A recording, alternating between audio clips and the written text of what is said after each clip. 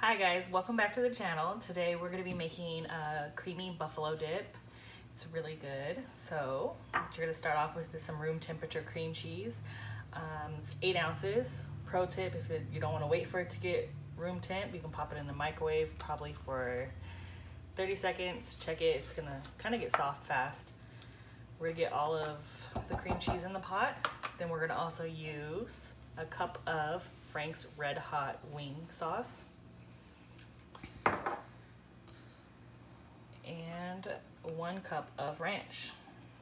I'm gonna heat this on the stove till it's all melted in a nice consistency, and I will be right back. I'll show you the consistency.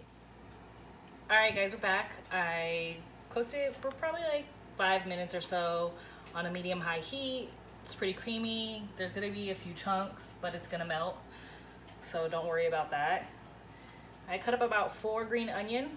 So I'm going to add that in. The green onion gives it a nice flavor. Just mix it in.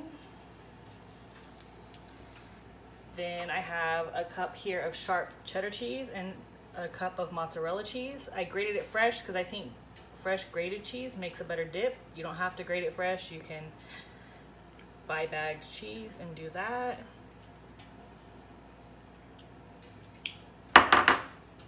This is so good. I first had it at my sister's house. She had it for like a little app before dinner. I was like, what is this? It's buffalo chicken dip. It's not that spicy either. You think it's gonna be spicy, no. but it really isn't. So even people. But it's gonna burn going out. If you eat too much. It's gonna burn your asshole, straight up. And honestly, the canned chicken is the easiest way, in my opinion, and it tastes really good. You can't tell it's canned. Fast. It's easy. Get the chicken. premium one, the Swanson. Did I say that right? Swanson. Swanson. Swanson. Swanson. Swanson swap meat. Just kind of break it up a little bit if it's big chunks. It's kind of gonna break up when you stir it anyways. Drain the juice too. You don't want it to be like soupy.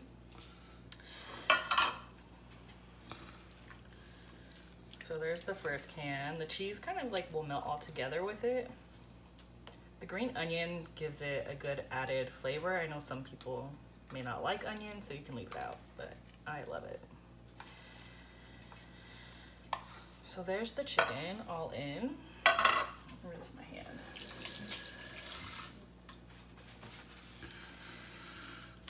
Combine it. It's really good with tortilla chips. Yes. It's amazing. I can't lie.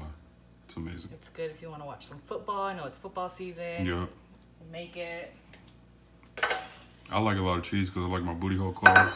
So, but like I said in past videos, what's that stuff called? That boo-boo powder? Help you shit? Miralax? Miralax. Right here. Yes. Drink some of that. 2 capfuls in. 2 capfuls of that vinegar. Snap it right back. Snap back. Spray it because I'm all about easy cleanup afterwards. Then you're just going to pour it into your dish. Make it nice and even.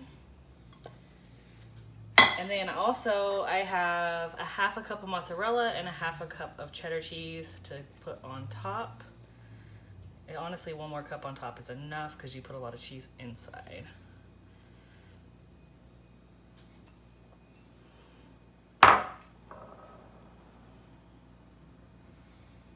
Just want to spread it evenly. And then preheat your oven to 350. You're going to want to bake it for 30, maybe 40 minutes. You want it to be bubbly, and you want to get the cheese on top melted and kind of to start to make a crust. Kind of like a mac and cheese, basically. Yeah, just like a mac and cheese. That's a good comparison. So what we're gonna do is we're gonna pop this in the oven, and we're gonna show you what it looks like when it's done. All right, guys, here's the finished product. I cooked it for about 40 minutes at 350, and I topped it with green onion at the end, and it's ready to go, and I can't wait to eat it. Thank you. Goodbye.